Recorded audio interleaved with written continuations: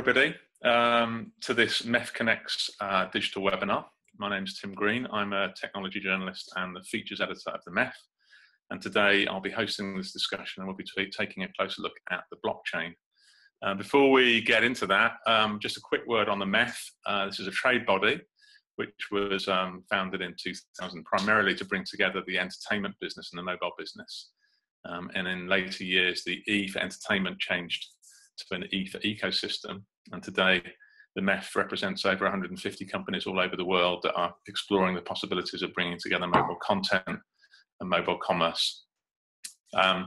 We have active chapters in Latin America, Africa, Asia, and EMEA. And in recent years, a key focus for the MEF has been the area of digital trust and security. We've conducted many consumer studies looking into attitudes to trust and identity and security. And we've also published a lot of white papers and reports on different models and technologies for tackling these issues. And which is a handy way to bring us on to this topic of today, blockchain, which is obviously one of the more promising models for tackling what is increasingly a bit of a crisis in digital trust. So the question is, what is blockchain? What the hell is blockchain? And how does it solve these issues? And happily, I have three experts on hand to help us look into that. But before I introduce them, a bit of housekeeping. First of all, we're going to be recording this session. It's going to be about 55 minutes long. And we'll be promoting the recording and a write-up of this on various MEF channels. So if anyone's watching who's got a colleague that might be interested, look out for that. We'll be sharing, and if you want to ask a question at any point, there's a Q&A tab at the bottom of the screen. Just click on that. Don't wait for the end. You can ask a question at any point. I'll be keeping an eye on that tab, and I'll bring your questions into the discussion as you ask them. I think that's it, really. I think the toilets are located at the back of the aircraft. You can keep your phones on. First of all, I'm going to introduce the guys. Rather than get them to introduce themselves, I'll do it. So Peter McCormack with the beard and the tattoos, waving his hand. He is a trader, a miner, a blogger, an advisor on all things Bitcoin. He also hosts the podcast, WhatBitCoinDid. Ailis Mone is a technology consultant. She doesn't have a beard. She is with part of the PwC Emerging Digital Technologies team. And finally, Alastair Johnson is the CEO and founder of Nuggets, a blockchain-based platform designed to tackle digital identity. So first of all, before we get into the discussion, it'd just be interesting to find out your origin stories. And maybe you can just tell me, we'll start with Pete. He's at the top of the screen.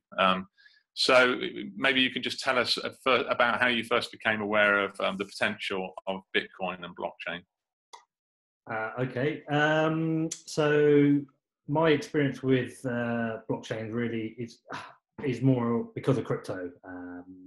And I had two experiences with Bitcoin in two phases. So the original bull run of 2013, 2014, when Bitcoin quickly went from, I think it was around $200 to $1,200.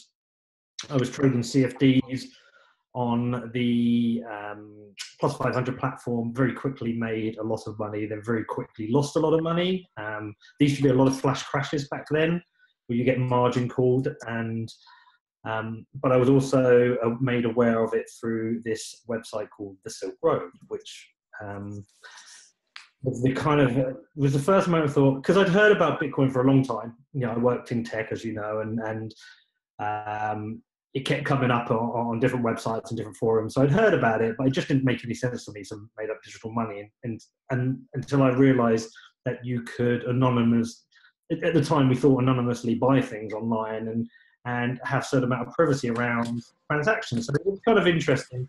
But my main interest was trading. Then I lost a bunch of money, kind of went out of it again. And then back at the end of 2016, my mum got sick.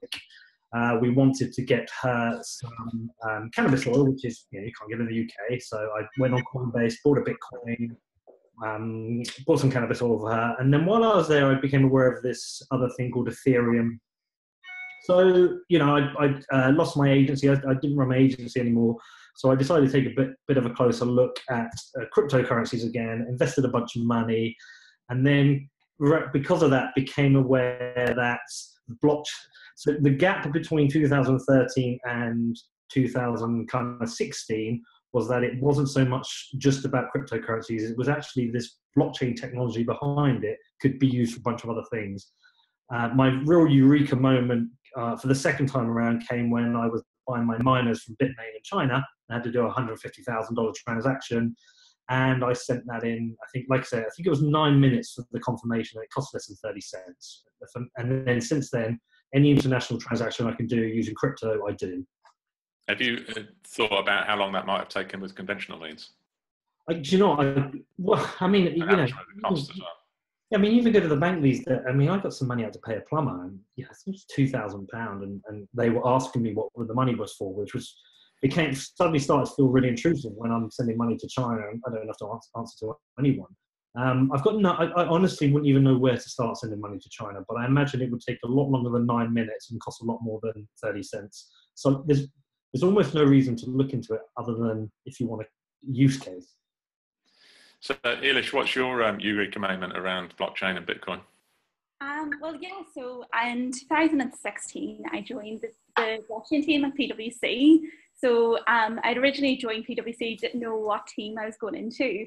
And I kind of, watched a few cheesy documentaries on, the evils of technology. And I probably said a lot of things at the beginning that I would maybe cringe at now, especially considering, it's the new internet and, things like that. But they were sort of discussing a lot of, the proof of concepts that they were building out. And then I realized, there's so much more to blockchain than just payments, and there's so many other use cases. And, I was just really excited to actually, start building things. Okay, well, obviously that's we're going to be coming back to all the various applications of the technology as we have a chat. What about you, Alastair? What's your big moment of awareness?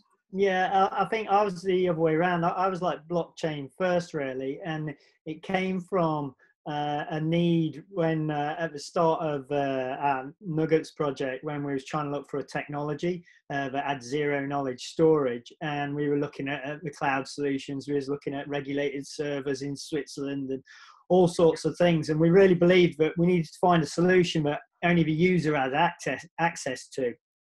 And at the time, Ethereum was just coming out in terms of commercially viable, and it brought along smart contracts and Turing complete coding language, and suddenly it was beyond the 24 odd rule set of Bitcoin in terms of that, and it was like, wow, that could be really useful. And then through investigation into the technology, we realized it ticked encryption, immutable ledger, trustless principles, consensus, knowledge storage. And it just literally, it was like an epiphany. It was like tick, tick, tick. And then I was like an excitable child then for weeks afterwards, as I went down every avenue and every opportunity and got into it. So we've got a really funny and interesting story, and we don't talk about it much publicly because everyone says, oh yeah, he was involved in my project. But when we was looking to work with someone who knew blockchain really well in the early days, we didn't know really where to start. We knew a lot of tech people, and that, but not necessarily blockchain at the time.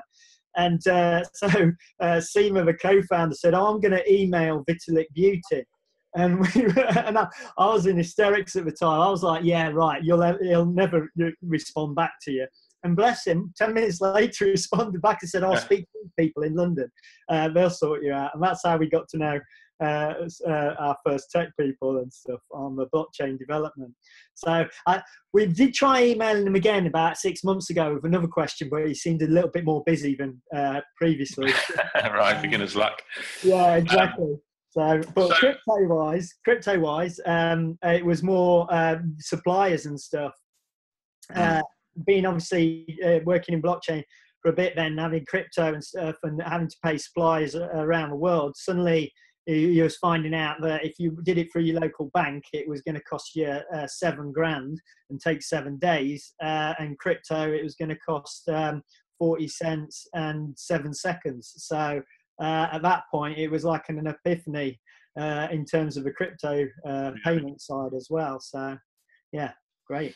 Excellent. Well, obviously, there's going to be there'll be people watching at some point, if not today, at some point later, who really don't have too much of a clue about blockchain. So I'm sure, Ailis, as at PwC, you've probably got a script already for explaining in simple terms what this is, using analogies and things. I don't know if you can have a go at that for us. I can, yeah. So Good. if you think of blockchain as a mechanism of storing and sharing information between many people. So if you think of it like a ledger that's shared where additions are agreed, but sort of why you care about that is it allows the decentralization of trust to allow a value flow between intermediaries. So when you really think about that, we naturally don't trust people that we transact with.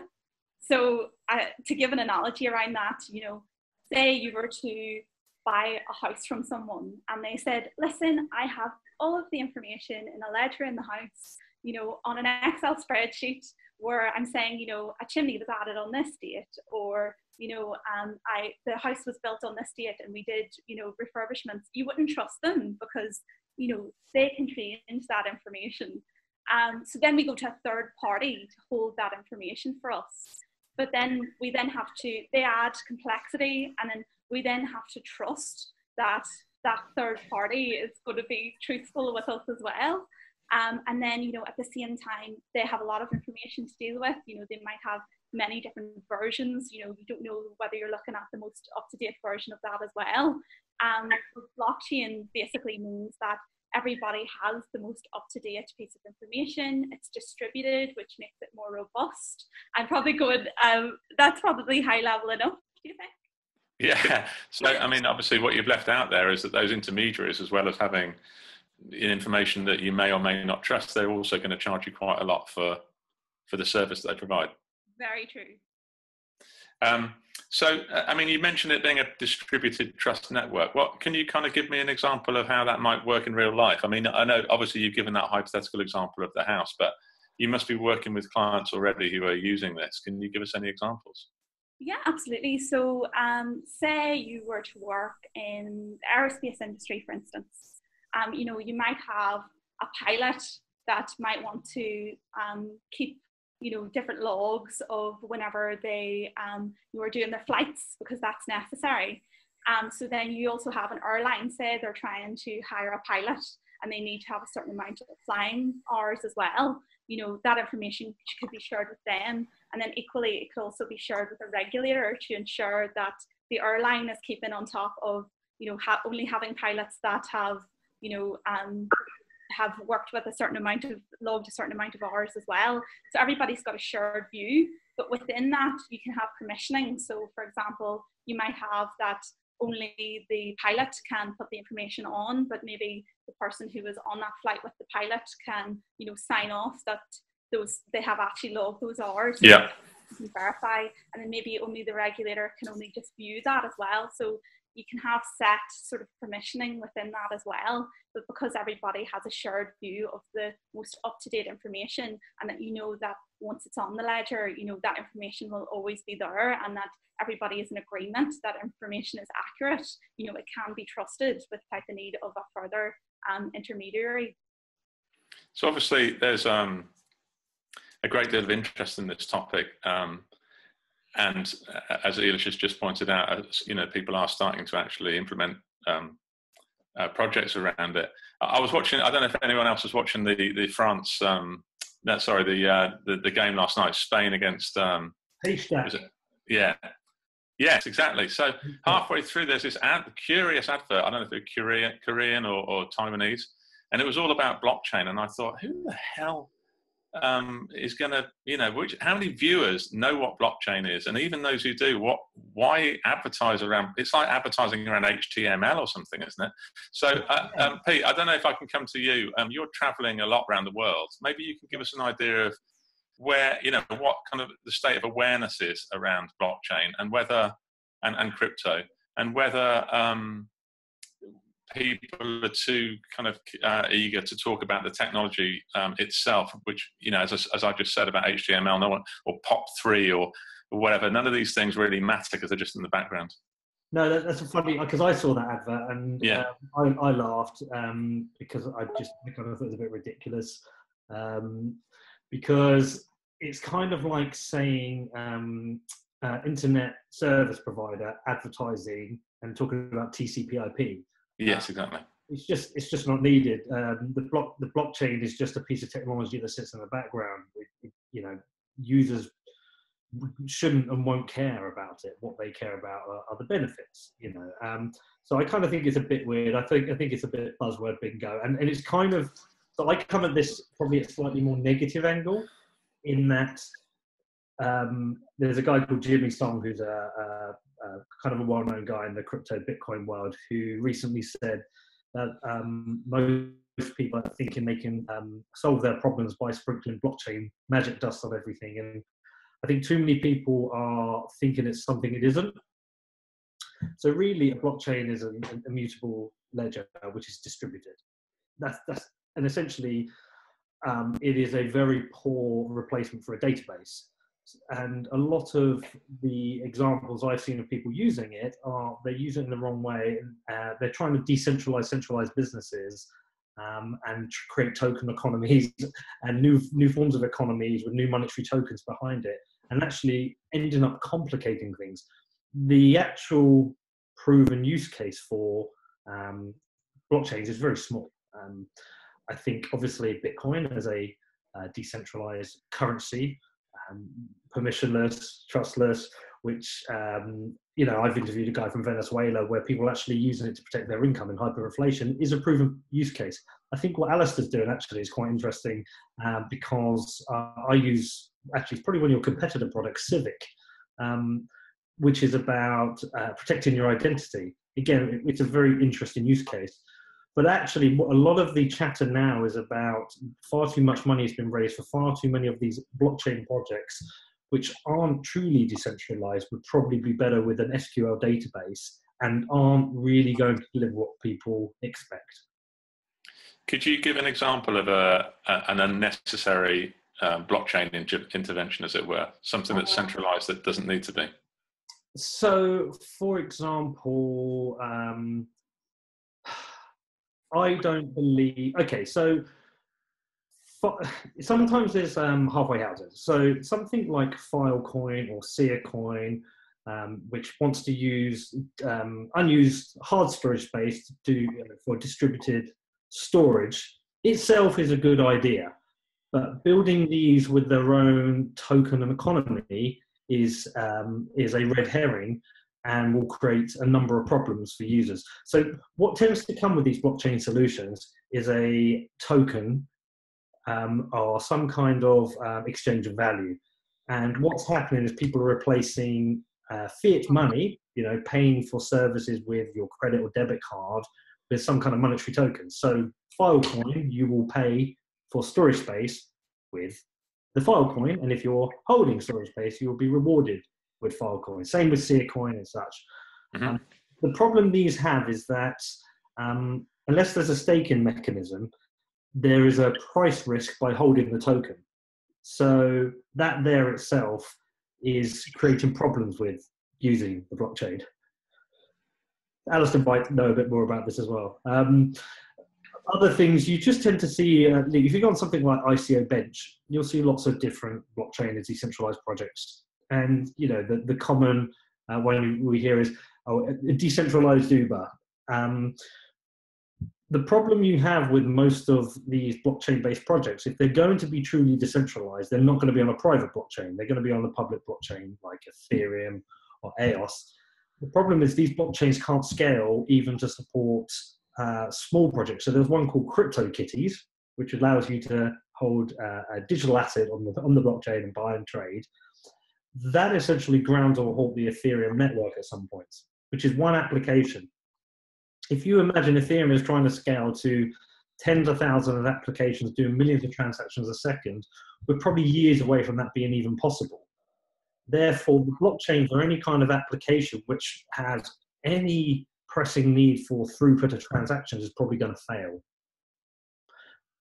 Whereas I actually think the blockchain can be used for things whereby I think one of the very, very interesting areas is ownership of equity or issuance of stock on the blockchain, because it just becomes a more efficient system.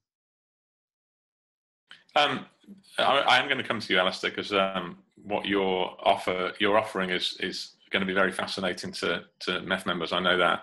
But before, I just want to pick up something else on what Pete said. So you're, if we can just sort of take it back to basics a little bit more. You talked about public and private blockchains and about some of the companies that are offering it. Can you distinguish between the public and a private blockchain for us?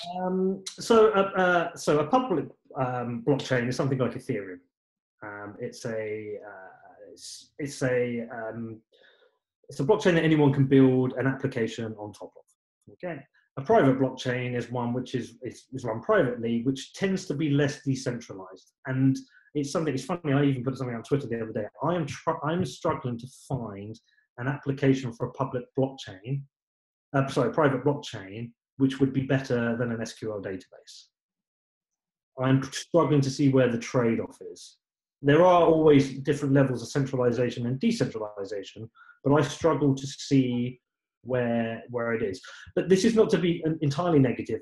One thing I think, like with the dot-com bubble, everybody ran to create e-commerce businesses, and a huge amount of money was invested in e-commerce operations, probably ahead of consumer adoption, even though the idea was right. I don't think anyone realized the golden goose of the dot-com era was going to be search and social.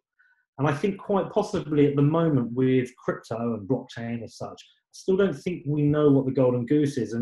And because our grandfather and our flagship blockchain project is Bitcoin, which is the decentralization of something that was originally centralized, I think a lot of people are believing that therefore everything else needs to be decentralized. When actually I think the opportunities and where business will go will be to build centralized applications on top of a decentralized network. And a great example of that is Coinbase. Coinbase is hugely successful. I assume it's worth over $1 billion now. It is arguably a bank. It shares a lot of the characteristics of a bank. It interfaces with blockchains, but itself is a centralized application that's built on top of the crypto blockchain world. So, Alastair, I would imagine that you think the golden goose is identity. So maybe you can explain a little bit about what the problem is in the digital identity space that you are solving, and how you're using blockchain to solve it. Well, our thing is really, it's identity is at the core of it, but it's about ownership and control of that information. Literally, nuggets as a concept came from my credit card details being taken and used fraudulently. Somewhere where I plugged it in online. So I'd obviously put it in a website or a service, and we always use the analogy that you wouldn't write down your credit card number, your mother's maiden name, your first pet's name, and your email address, and then stick it on a post-it note and stick it in the till at the shop round the corner. But in a digital sense, we're doing that all over the internet, because when I had my details used fraudulently and I get a bit of plastic back and I need to plug in all the details, firstly I was like, oh my God, I've got to do it in so many sites. I've got like 50 locations where I've left my credit card. How crazy am I? And then you combine that with all those breaches that are going on out in society, the big ones we've seen in terms of Facebook, Equifax and things like that. And then you realise that even these companies with these large budgets, with all the best will in the world, been unable to protect that information. So our premise was actually about tied to identity, to give back ownership and control of that information, but back to the individual. So it's like zero knowledge storage principle in terms of they're the only key holder to access that information. And I think identity in itself is brilliant. It's often seen as a great use case. Our principle is Peter mentioned another brand earlier and how that works. But sometimes that actually passes information. What we're trying to do is not pass information when you interact. So you use a digital identity, but you prevent actually passing information to services, if at all possible, including your credit card, your email, you know, your login and user details or anything like that. And to keep it as a minimum in terms of that. So I think identity is at the core of it, but it's how you associate identity to other services and products, because having your passport in an identity on the blockchain, but not being able to interact with any services or validate it, sort of invalidates that whole identity experience. And then there's the ability of having the attestation of someone saying that that is a good passport, and then passing that token of that attestation as proof and the value of that. Then it becomes a lot more stronger, and then being able to use it to do a payment transaction to a traveling document like flights or something like that, and then be able to walk through the airport and associate that. And in our case, we've associated it to biometrics because there's too many username and passwords around, and we think they're a weak point. We feel email and SMS verification is also a weak point. So we're trying to keep it to that digital identity at all points. And the other one, I got it again today, and I keep saying I get it every week, and now I'm getting it every day. But one of the things that we're trying to do is, you know, when you get the phone call off your bank and they go, "Oh, it's the fraud department. Can I have your mother's maiden name, your first pet's name, and such like, and all these details?" And you at that point you go, "Well, yeah, but can you prove that you're my bank?" And they go, "Oh, I can't do that until I've got all your information." And at that point, I'm like, this stops here. I'm not doing it. So part of our product, again, is that identity, but not only proving from our side, but also the merchant side or the service side that they can prove to you that you are, and then you can verify back with your biometrics. And we've even had people come up to us when we've done talks and stuff, where like Help the Aged, or I think it may have Age UK or something it's evolved to now, where they said they've got problems with people knocking on the door and they don't know if it's really the gas man and should we let them in and that. And they were saying it'd be great if we could use your product where they could verify on the other side that they are from that company. Because we're also looking at that you can't transact without the identity on the network being proven from both sides. It's no good you just having it and then going to a service, but the merchant can't prove that they're the real merchant. Otherwise, you'll go to a phishing site. And it'll be the same as plugging in your details like you can now, and off goes your credit card details. So what we found was important, that there's consensus and proof of good actors on the network, both in terms of merchant and the individual, and the ability to prove that cryptographically, that they are trusted parties on the network, and that there's a reference and a record of trusted activities behind that identity is where the real power of identity then grows for us. So, I mean, that's the direction. So it's not just identity in its own right. I think it's the components that come together make the whole greater than the sum of the parts. So. And you obviously, your original vision is that Nuggets would be a kind of custodian of that and would be the party in the middle.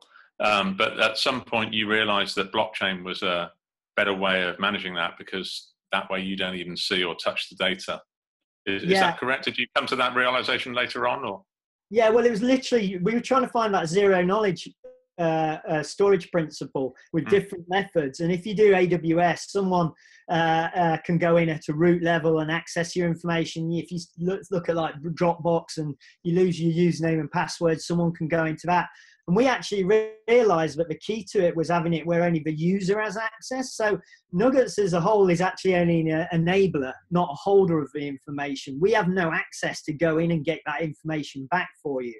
But we're enabling a platform where you can do it in, and obviously that's then transferable as well. We actually build it in an agnostic manner, so that the assets are actually encrypted inside the encryption of a blockchain, and then they can be actually evolved onto other blockchains if they become faster and more appropriate, and so on and so forth.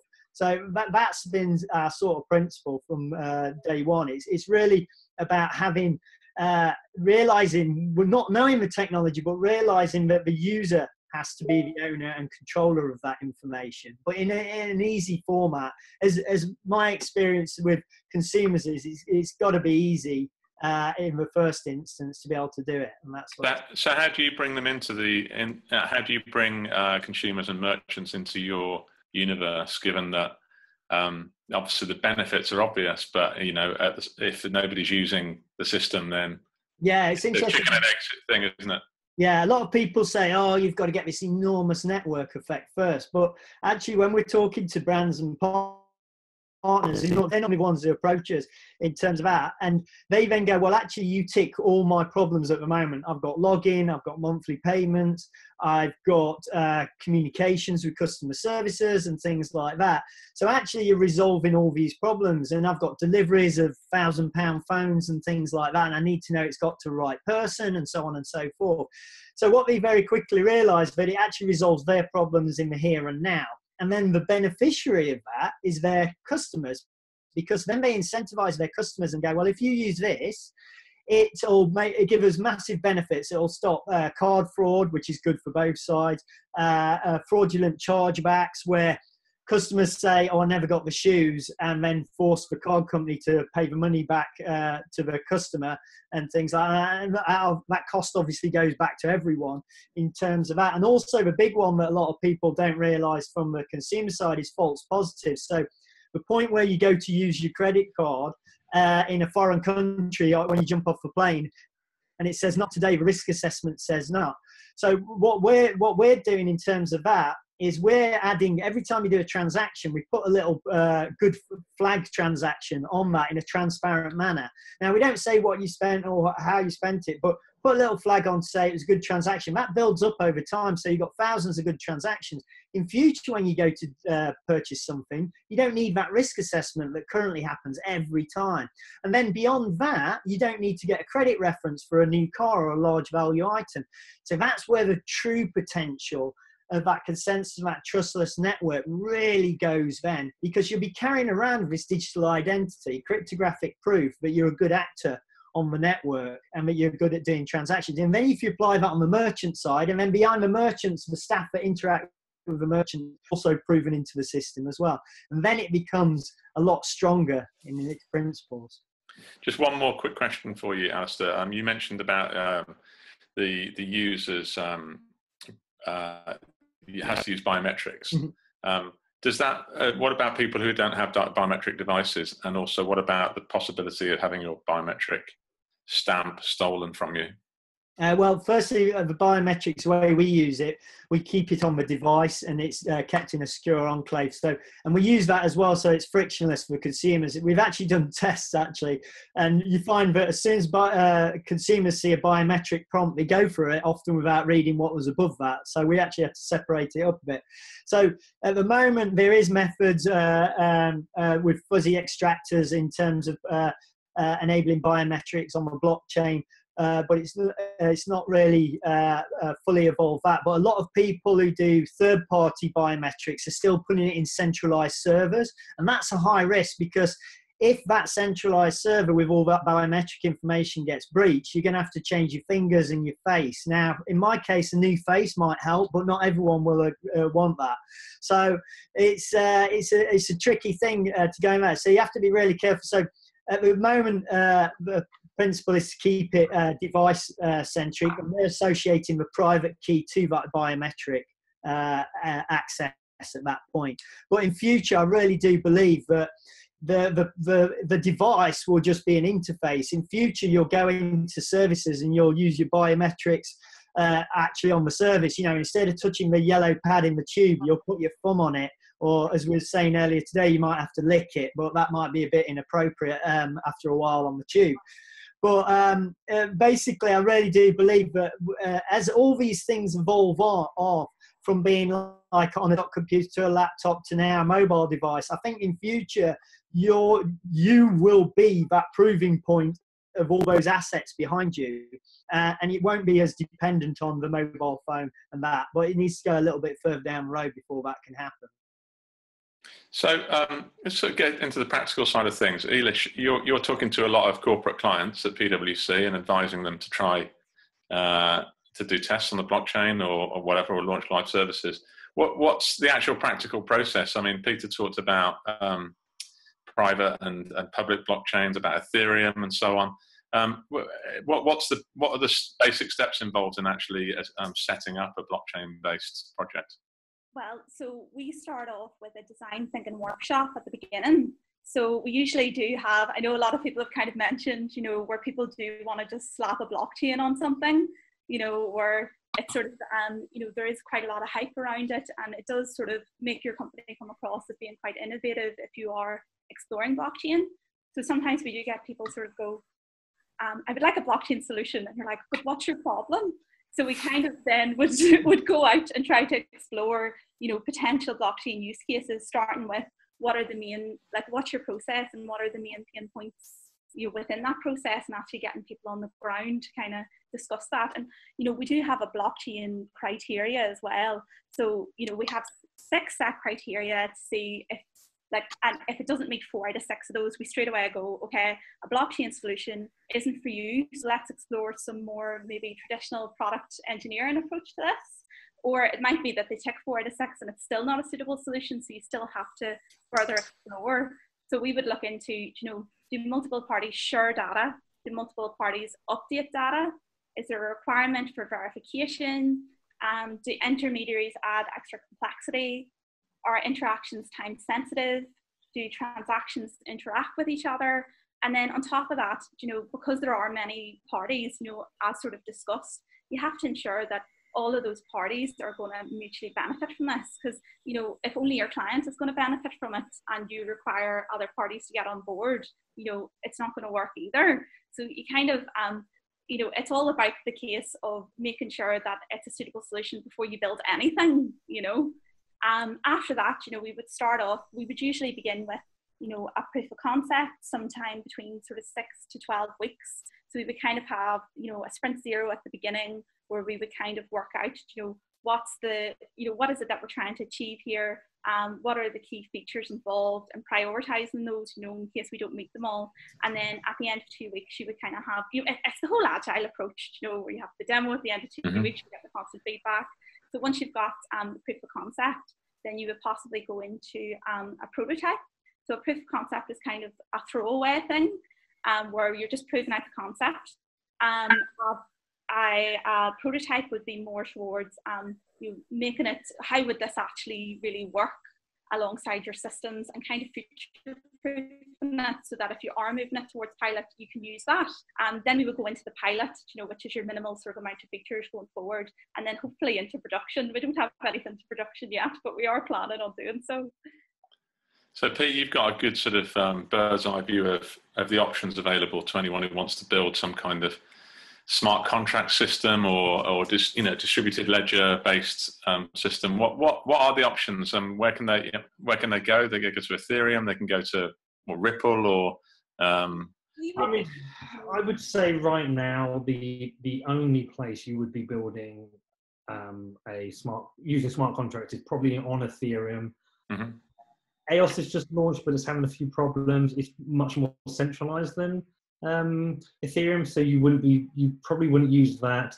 Neo has similar kind of issues. Cardano's coming, which proposes to be something quite incredible. I think right now you probably, although some people argue you can build smart contracts on Bitcoin, but the only place you probably would be building smart contracts is on Ethereum, and then it depends what those smart contracts are for. I still worry about smart contracts, and I worry about their usefulness on an immutable ledger. So the parity wallets froze something like 110 million in funds. So there's still issues with smart contracts. I'm not fully knowing what they will and won't do. I think it's fine on a decentralized exchange, moving small amounts of Ethereum around, but I'm still unsure whether I think we're still in the very early test cases for smart contracts, and I don't really think many companies should be looking at it. You have crypto companies out there who are already testing out the software, seeing what's happening, trying things out, and finding the problems. There's a lot of active debates. You just have to go on Twitter, follow anyone in the crypto world, and you can see there's very active debates for and against smart contracts. Some people, Watson Oracle, saying they're the next big thing for financial institutions. Other people saying they're deeply flawed. So I don't believe that they smart contracts on Ethereum are anything that the corporate world needs to be worrying about or thinking about just yet. I don't think. I mean, explain what the arguments are that says that they're deeply flawed. Because the propaganda would tell you that a smart contract takes a lot of intermediaries out of the equation and is just more efficient and more transparent. And obviously that's we're in the early stage of the hype cycle, so a lot of the commentary is positive. Again, it depends when you look at it. Again, I talked about Jimmy Song earlier. He wrote a very interesting piece about smart contracts where he essentially the smart contracts can eliminate act like the judge. It's a rigid, structured set of rules that explains a scenario where when A happens by point B, then point C happens. And it's a rigid structure, therefore replaces any judiciary requirements because the smart contract itself is the judge. But that itself is a flawed process because it doesn't allow for any flexibility in certain scenarios. So if you took, I don't know, smart contract into the world of eBay. At point A, when I deliver my couch to Alastair, I will be paid X back to myself. But say in the point in the future, something to do with that. No, so a car would be a better opportunity. Say the car is delivered on time and the smart contract pays out. And then about 3 weeks later, there's a problem with the car that wasn't foreseen and actually was Alastair's fault and was hidden information. Then we're still going to have a judicial process for that smart contract. Also, these smart contracts, whilst they can use escrow, they still operate on a immutable ledger. And immutable ledgers are really not very good for the business world. The business world likes the ability to change things, discuss things, argue things, go to court, and debate things endlessly. An immutable ledger can't be changed. Again, it's a big discussion in the world of Ethereum at the moment with the parity. I think the parity wallet freeze might have been $250 million based on whatever went wrong there. Now, there is a debate at the moment that nobody's lost. It doesn't harm anyone to fork the Ethereum network to release those funds back to those who've lost them, because nobody has those funds. They've just purely frozen. But at that point, if you fork it, therefore it's not an immutable ledger, therefore code is not law, therefore it sets the precedent. So whilst these smart contracts sound great, I don't think for the general business world that they are yet proven to be something that will serve a purpose with an immutable ledger. But that's my point. Plenty of other people will argue, yes, in time we will have escrow and other services which will arbitrate when there's issues, but I don't see the benefit as yet. Well, that argument I'm sure will go on because, as I said, we are, I think we're very much seeing the positive side of that mostly in the media at the moment. Alastair, we're talking about the options for which blockchain you choose, as it were. When you set up Nuggets, how did you decide sort of which? If such a question makes sense, which blockchain to use? Yeah, well, I think at the point where we were looking at the technology, before that there was Bitcoin in terms of that, and there was principles of coloured coins and such like, but it was somewhat limited, and Bitcoin did very well what it was designed for in terms of that, and the potential with Ethereum was, like I said, Turing complete, and the smart contract opportunities as well. So at the time, that was really the only player. Now, since then, you've seen a lot of suggestions, as Pete was saying, of magic blockchains coming out that will resolve a lot of those problems in terms of transaction rates and so on. And then even when you look at Ethereum, there's talk of sharding and proof of stake instead of proof of work to speed up transactions. So everyone's moving along and evolving, and we're all seeing how those developments are. But yeah, at the time when we came to it, there wasn't a lot of options really. So it was the Ford Fiesta or nothing really. And then over time, the Ford Fiesta's got some nice spoilers and some new wheels on it, and it's evolving. And hopefully it'll be kitted out as a rally Ford Fiesta further down the track. But yeah, there wasn't a lot of options in the early days. And when, if and when sort of blockchain goes mainstream, I don't know if this is a question anyone can answer, but at the moment, let's say 20 years ago, 30 years ago, people were talking about the internet. No one really knew what it was. Now, if you want a website, you can go to GoDaddy and you can register your site, and you can go to an ISP, and you can do sort of templated sites. It's all quite easy. You can drop in. You can go to Shopify and start a shop. It's kind of like it's quite easy to get everything up and running. If we move to a situation where a lot of transactions are going through a blockchain, what might that future look like in terms of how you set things up and how things are just made easy and you don't have to worry about acronyms or anything like that? Probably depends what part you're using. If you're accepting cryptocurrencies as a form of payment or to use payment, likely you will plug in services into your infrastructure you already have. In terms of whether you require a blockchain for a part of your business, I think that I don't see blockchains. I doubt will be something like Shopify, where some home business or small business wants something to build themselves. Probably you won't ever require your own blockchain. You might interact with blockchains through some kind of plug-in service. I can't really see a world where people. But then again, that's what Shopify is. Shopify is you don't create a database, it's all done for you. So I think the majority of people will probably interact with that without realizing. Like most people who build a WordPress website or Shopify probably don't really understand the database schema, whether it's cloud hosted, how it works. And I think probably will be the same with blockchain. If people are using it, they probably won't realize. And I think that's actually a good point, is you want to know what are the benefits, what are the problems it's solving. And yes, the business may be reinsured and other principals are reassured by that. But at the end of the day, it's like, has it solved the problem? And, if it's a relevant component in solving that problem, then that's great. And if it can solve more problems that we've had in the past that couldn't have been solved, then even better. But yeah, I think it's very much on the consumer side. It doesn't need to be that involved with them. They just have to see that they can do something maybe that they couldn't do yesterday, or have better reassurances or better security or whatever they couldn't have done. And that's the true benefit that comes to the consumer. We don't need to, like you say, you don't go around going, oh, which shop e-commerce store am I going? Is it going to be a PHP one or C+ or whatever?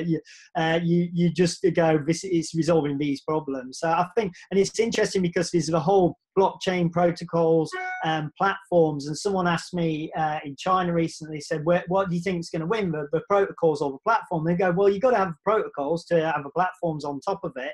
But if you look at the internet, at the end of the day, it ended up very much more of a platform and applications thing. It becomes the greater variety comes from the interface point with people at the end of the day.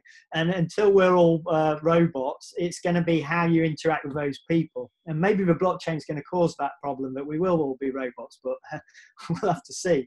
What's exciting for me about the blockchain is that at this point, it's a little bit like the early days of the internet, where it was just plain text on a plain background. And it's almost like we're at that stage of it now, and we probably can't even envisage where it's going to be in 5 or 10 years' time. What we do know, though, the cycles are getting shorter. and they're getting more accelerated, whereas it probably took 20 years for the internet to really establish itself and like be doing all your banking and everything else on it. It probably came earlier than that, but nowadays it's probably going to be 5 years. We'll see an evolution, and then the next one will be 2 years, and then the next one, it may be artificial intelligence is writing all the code for us, so it might be even 1 year, and so on and so forth. And then the next, we may be all sat on the beach twiddling our thumbs, but we've yet to see. So Ailis, what do you think? How would you view the speed of adoption, given that you're sort of talking to a lot of different sectors? Well, I would say that there still is quite a lot of hype around it. At the same time, like it is still relatively immature. So, even if we were talking about the fabrics there, like that current architecture is going to evolve, even within the next few months, I would say.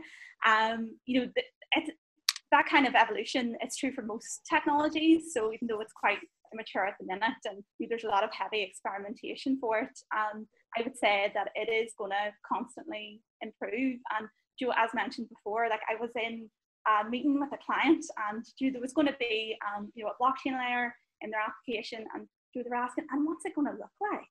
Like, what's it going to look like for the end user? Like, it's just you're going to have your standard sort of UI. You're not going to realize that there is, that blockchain is working its magic underneath. So I do think it's going to be more prevalent than we're going to know, and that a lot of end users are going to not even realize that there is a blockchain in their application whatsoever. Yeah, I think it's that film, in principle, in filmmaking, where when you don't realise good special effects are special effects. You know what I mean? That'll be really when blockchain's landed, is when we're all using it to order a pint or pick up a car or some service like that, and it may well be blockchain behind it, and that's when it'll be going to overdrive almost, I think. We've only got a few minutes left, and obviously the topic of today is blockchain and sort of security and trust and so on.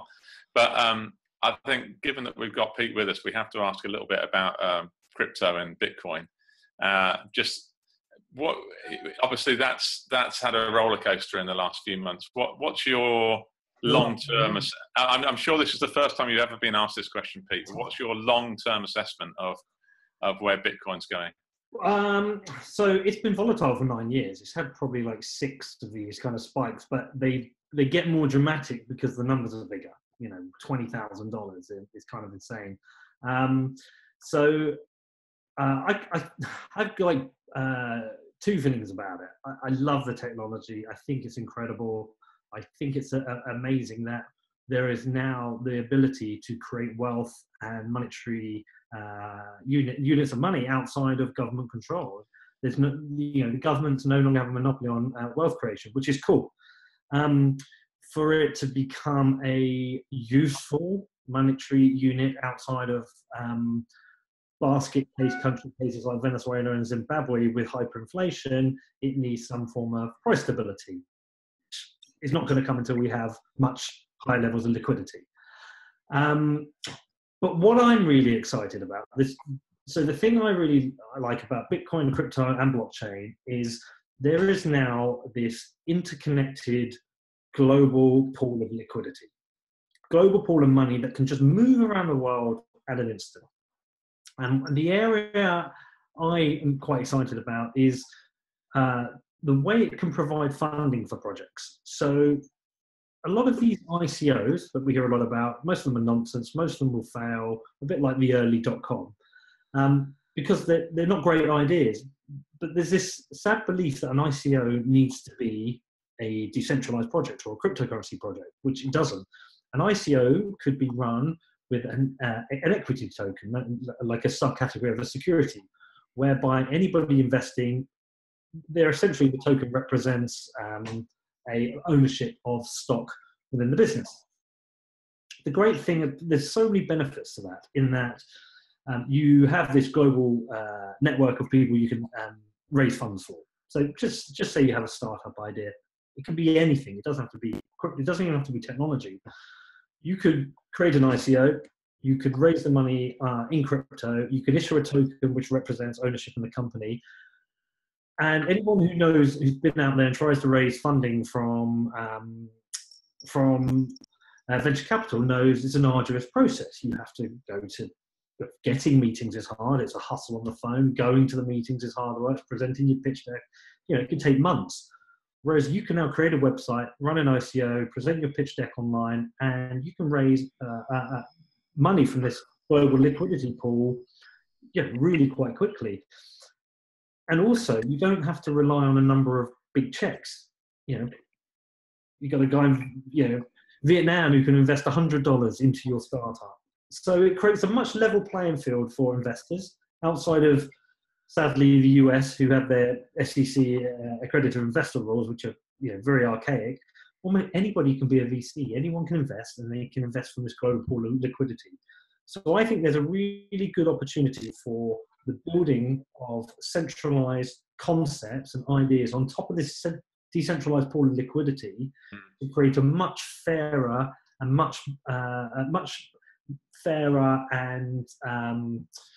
how do I put it? A much fairer and interesting way of raising and moving capital around the world. And Alastair, have you looked at ICO to raise money?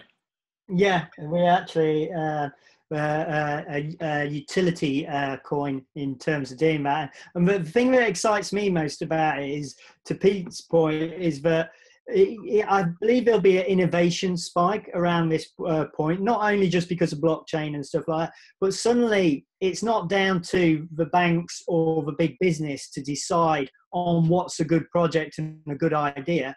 A community of people around the world, and literally around the world, excluding regulated areas, can partake and say, I think that's a good idea, I can contribute to that. And I really do think there'll be a spike in innovation off the back of that, because before that, it was whether the big VCs decided it was going to happen or not, or the bank decided it was going to happen, or the businesses are going to decide.